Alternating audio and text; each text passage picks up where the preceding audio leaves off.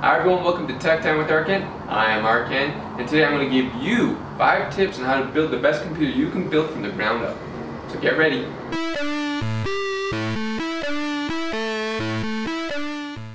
At Infotv, I actually fix a lot of computers, a lot of small media players, and upgrade them. But it's been a while since I actually built a computer from the ground up, especially for my own personal use.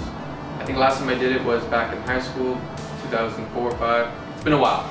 So this isn't a flashy video of how to put it all together or teach you how to overclock. It's more about the nuances and subtleties that you have to know when you're building it. You wouldn't know if someone didn't tell you or you did your own research to find out.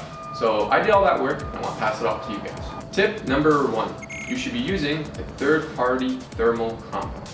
Why should you use a third-party thermal compound? Because generally it's just better for your cooling. Depending on the heatsink you have, whether it's going to be a traditional heatsink or an AIO liquid heatsink, they both come with thermal compounds on them, but generally they're not that great. Especially on the lower range of heatsinks where it's $30–40, you will get better cooling with a third-party thermal compound. Personally, I got the Arctic Silver 5 and I even used it on my Kraken X62, and when I did, I noticed 2–3 degrees better in cooling. Especially on your lower end ones, your $30–40 ones, you will get anywhere between 1 to 5 degrees better. So it is worth it because if you're overclocking and increasing the V4 voltage, you will need the extra cooling to keep it down because the CPU will get hot. So use your third-party thermal compounds. Tip number 2, make sure your case comes with the standoff already attached, or if you have to do it yourself. Now I know that's kind of a beginner's tip, but for anyone that hasn't built a computer themselves, or like me where the cases I've always had standoffs already in place, make sure if it's already there or if you have to do it yourself. To make sure the soldered parts of the motherboard aren't coming in contact with the case so you're not shorting anything, and also to make sure that there's a ground for the motherboard in the case. So it's very important that they're there, and you shouldn't put on the motherboard if it isn't there. So just make sure that they're there, or you attach them yourself, and make sure they're in the right place. Tip number 3, this is an obvious one, but a lot of people don't do it. Update your motherboard BIOS. There's a reason why they make those updates to their BIOS. Whether you're overclocking and you can achieve more of an overclock, or for example for the Ryzen launch, they had issues with overclocking the specs to your RAM. Now just be careful when you do your BIOS, because if you lose power in your BIOS or you do it incorrectly, or let's say you use some of the options where you can do it over the internet and it drops or something happens to your internet, you will brick your system. So be very careful. But the benefits could be that you're getting a nice performance boost. If you don't update your BIOS, you could be leaving performance on the table that you could be achieving really easy with a 3-minute BIOS update. My personal favorite method is to get the BIOS on a thumb drive or a thumbstick and then just plug it in and go to your BIOS update. The Asus CROSSHAIR 6 update was super easy. It was great. There's even actually even a port specifically made for BIOS. It says BIOS right on it. It was great, and because of that BIOS update, I got my RAM to go to the 3200 spec, which is great. Tip number 4 has to do with fan placement and airflow, and this is specific to if you're using an AIO liquid cooler. I did a lot of research on this, and there's a lot of thought, but statistics show there is a consensus of the best placement for this. Specifically, let's say for fan placement, are you going to use a push method, are you going to use a pull method on your radiator, or possibly a push-pull method?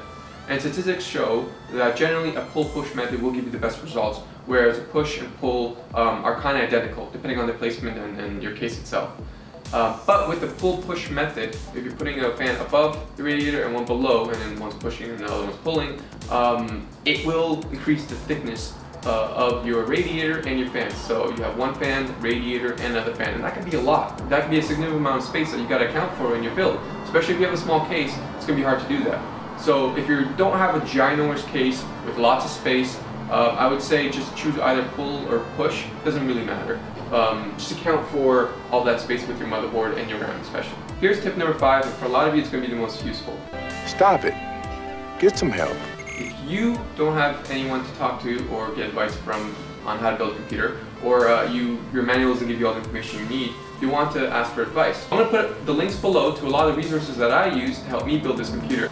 The 3 types of links I'm going to show you below are organization, advice, and sales.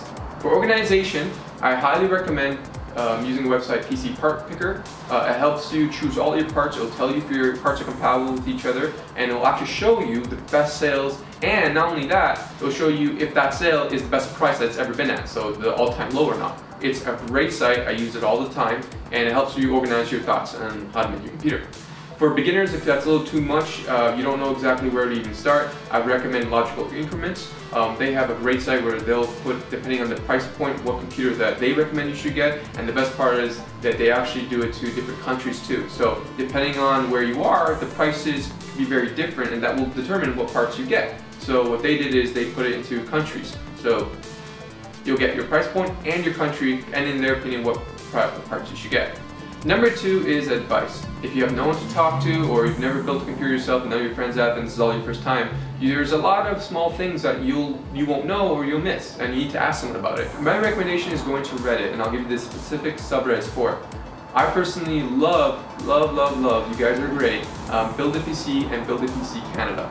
I've asked a lot of questions on there. People will come and answer all of them for you. They'll even help you out with your build, help you give your opinions on what parts you should get, maybe make other suggestions for it.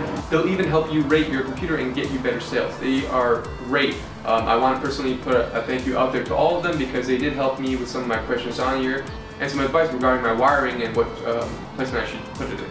So if you need advice, go to Build a PC for usually for Americans and the world, or specifically you can go to Build a PC Canada.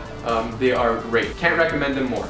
The last section is sales. So unless you're Mr. Burns and you have unlimited money, sales are important, and it can save you a lot of money depending on what time you buy your parts. So the last section would be sales, and for my recommendation, same thing. Build a PC Sales and Build a PC Sales Canada at Reddit. They are a great way to save money because every day they'll put in different sales. They'll go in there in the comments and talk about if it's a good sale, if it's bad. They'll even make other recommendations for you if that sale is not good enough or there's a better part for a better sale. So it's great. A lot of dialogue and discussion. They'll help you with that. With those 2 subreddits plus your PC part picker will show you all the all-time lows. You can get the best price you can for those parts. Those are great places to go. So thank you for those subreddits too. Those are my 5 tips. I know a lot of you already know them, but for beginners, those tips will get lost in the flashiness of building your own first computer. So I hope that helps you out. If you're an expert and you have a lot of tips and suggestions yourself, I'd love to hear it. Put them down below, comment. If you think there are some other things I missed, please put those down there below. I'd also love to hear if any of these tips helped you build your first PC. If you like our video and want to see more, then subscribe. We update our content weekly. This is Arkan with Infotv. Arkan signing off. So go forth and build.